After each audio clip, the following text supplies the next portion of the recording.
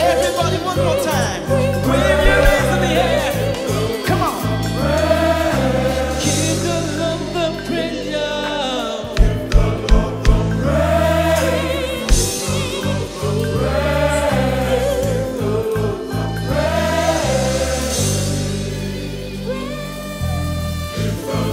praise.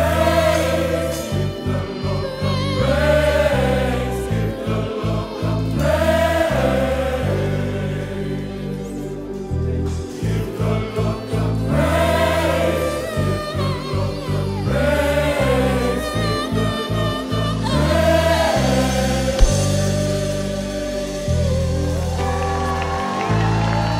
Come on, scream! We give him the glory.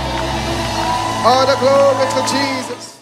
Hello there, you once more welcome to the Glory Realm Devotion Moment. This is the day the Lord has made, and we will rejoice and be glad in it. The Master, our Savior, is so real, and He has such a wonderful agenda for you today. He said, my plans for you are good, not evil, plans to bring you to your expected end. But this is the question: do you know the expected end of the Lord for your life? Do you have an idea? You know, people keep living life not really knowing the reason and the purpose for their lives. A lot of people have made out a lot of visions and plans for themselves, but the Bible says many are the plans in a man's heart, but it's the purpose of the Lord that will stand.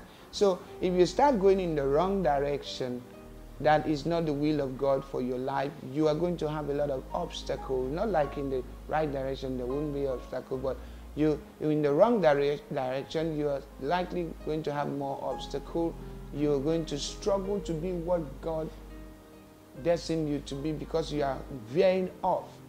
Now, when you are on the right path, you're going to begin to have all of the supernatural enabling grace that will help you to become what God destined for you to be. And Paul, talking about that, as we saw yesterday, says, I do not consider, brethren, that I have captured and made it by my own yet.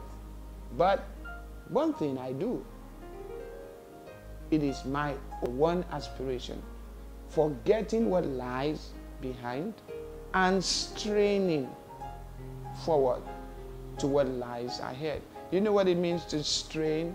It means to make more effort, put in more than you have been doing before. For example, if you have workout and you're having press up, and you used to have, you stop at 25, the day you want to go to a little bit more, like 24, when you get to 25, your body will tell you this is where we stop.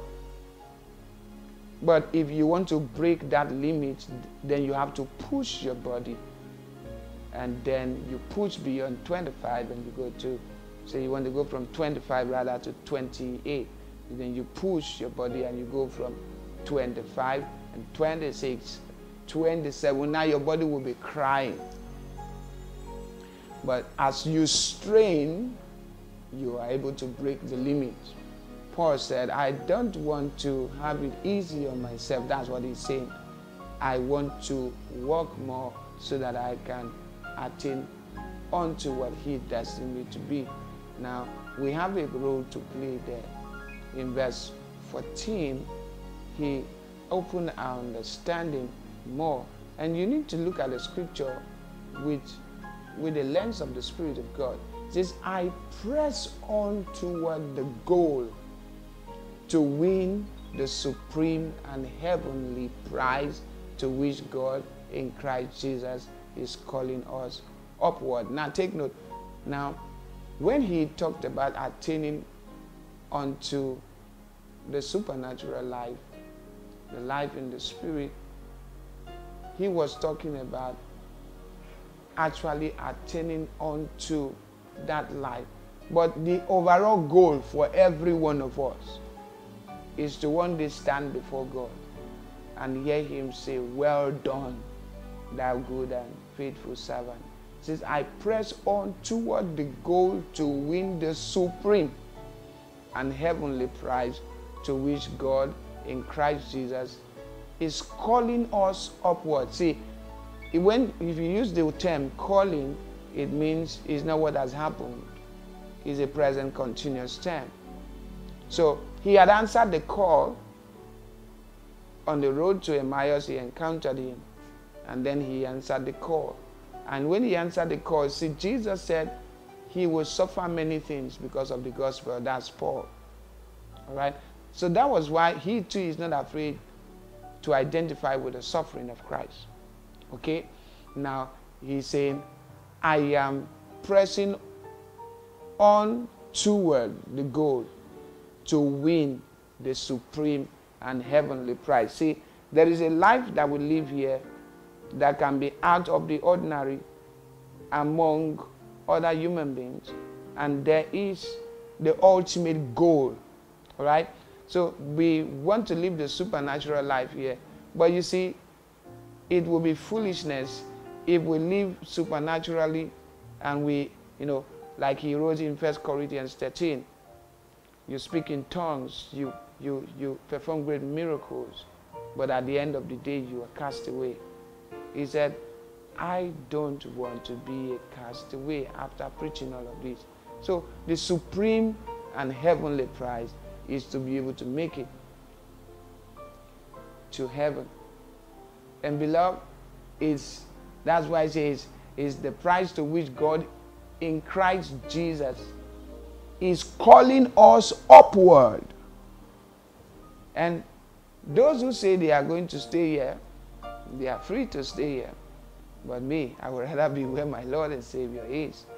There's a greater prize. We mustn't miss heaven. I don't want to miss heaven. I don't want you to miss heaven. That's why we have to start by making Jesus our Lord and personal Savior. And we have to be true Christians. Live the life of a true Christian.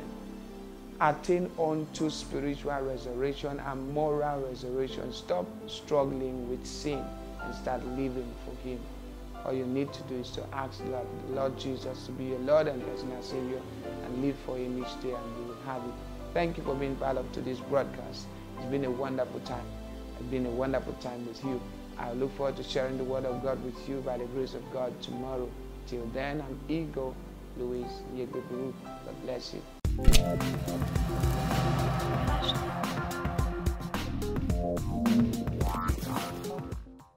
He is my God. He is my King. Is there somebody who has such testimony in the house tonight? So can we give Him the praise? Can we give Him the glory that's due unto His name? Come on, if He's your King, come on, give Him the praise. Now, this is a dance, everyone. Come on, hear me, let's go.